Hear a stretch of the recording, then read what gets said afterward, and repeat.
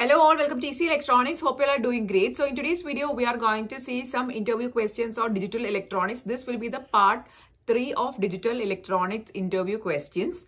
So if you are interested, please do watch this video till the end because it is going to be very useful. I have included some little bit advanced questions in today's video.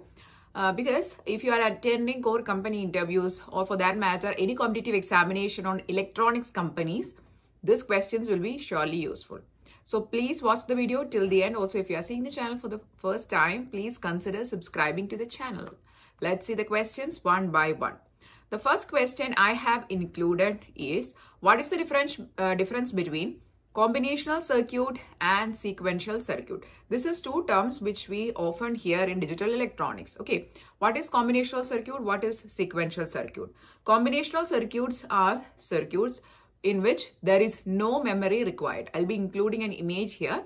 For combinational circuits like mux, demux, encoder, decoder, etc. or adders or subtractors, whatever input you are going to give, it will be taken to the output side. It will be performing some logical operations and it will be giving you an output. Memory is not required.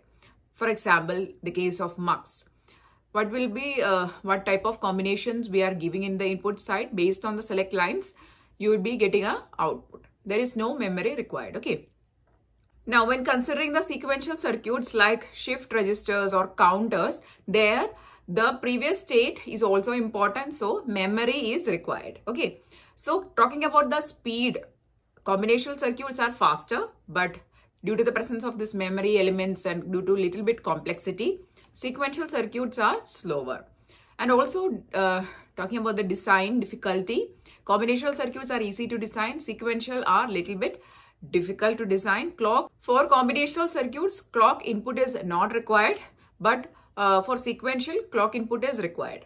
Combinational circuits like mux or demux, there is no memory required, but for counters, we know there is memory elements or memory is required. Okay, previous states or previous output or input is also been affecting the working of the circuit. So the examples of combinational circuits, I will repeat once again: mux, demux, encoder, decoder, adder, subtractor. These are combinational circuits, whereas shift registers and counters are sequential circuits. Okay, so this is the difference between combinational circuit and sequential circuit. Next, moving on to the next question, which is, what is a K-map? Okay, so K-map is a very commonly heard term.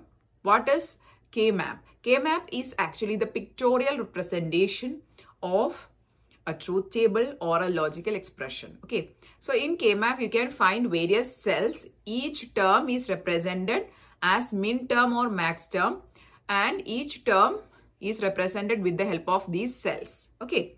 Now, by this method, we can directly reduce the Boolean function. That is the main attraction of this K-map or Karnaugh map. It is the expansion of K-map.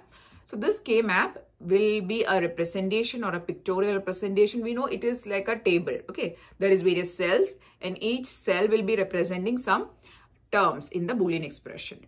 And based on the value present in it, zeros or ones, we will be combining the values, and then we'll be reducing the Boolean expression or logical expression. Okay, this type of pictorial representation is called a K-map. I'll be showing a K-map here also. You can see what is a K-map. Okay, the next question is, what is a flip-flop and what are the different types of flip-flops used? You can actually answer this question in a very simple way. Flip-flop are one type of a sequential circuit. We have already seen what are sequential circuits, right? Now, this flip-flop can store 1 bit. Okay, so this it will be storing 1 bit at a time. So this type of sequential circuit is flip-flop. What are the different type of flip-flops used? JK flip-flop, SR, D flip-flop, and toggle flip-flop. Names should be very clear: JK, SR, toggle or T, and D. Okay, so these are the types of flip-flops generally used in digital circuit. The next question is related with number system. It is also very important because it is actually the representation in number system. Okay, so what is the difference between bit, nibble, byte, and word? A person who is studying digital electronics should be knowing this because it is very... The next question is, what is the difference between bit, nibble, byte and word? Okay, so bit means one, it will be only having one digit. It can be 0 or 1. That is called a bit, single bit. Okay, it can be 0 or 1 because it is digital electronics. Bit means can be 0 or 1. Now, what is nibble? Nibble means 4 bits together. It will be a combination of 4 bits. 4 bits taken together will be say it as a nibble. Byte means, just like we have studied in 80511, byte of data or 1 byte. It is 8 bits. 8 bits is called 1 byte. Now, word is a combination of various or several amount or several number of bytes.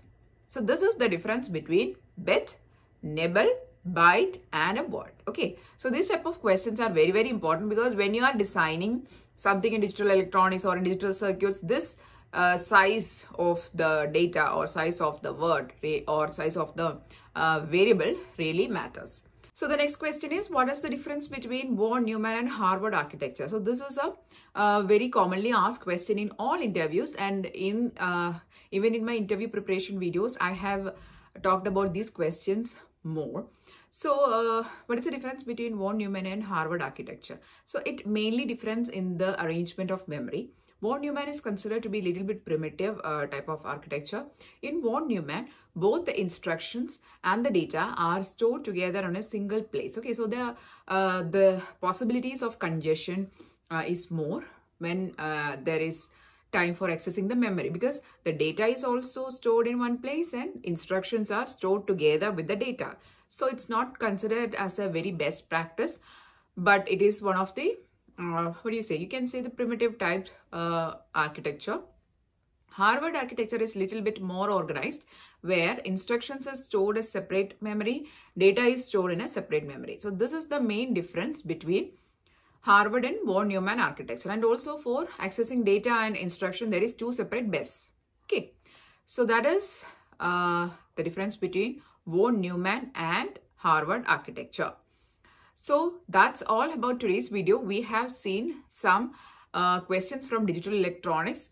Hope you all are finding these questions useful. It will be surely useful for your interviews or even in your competitive examinations. We'll be continuing this series. If you want me to put more and more videos on various interview preparations, if you want some other topics, please mention that in the comment section. We'll be doing that. So if you found the video useful, please consider subscribing to the channel. Thanks for watching.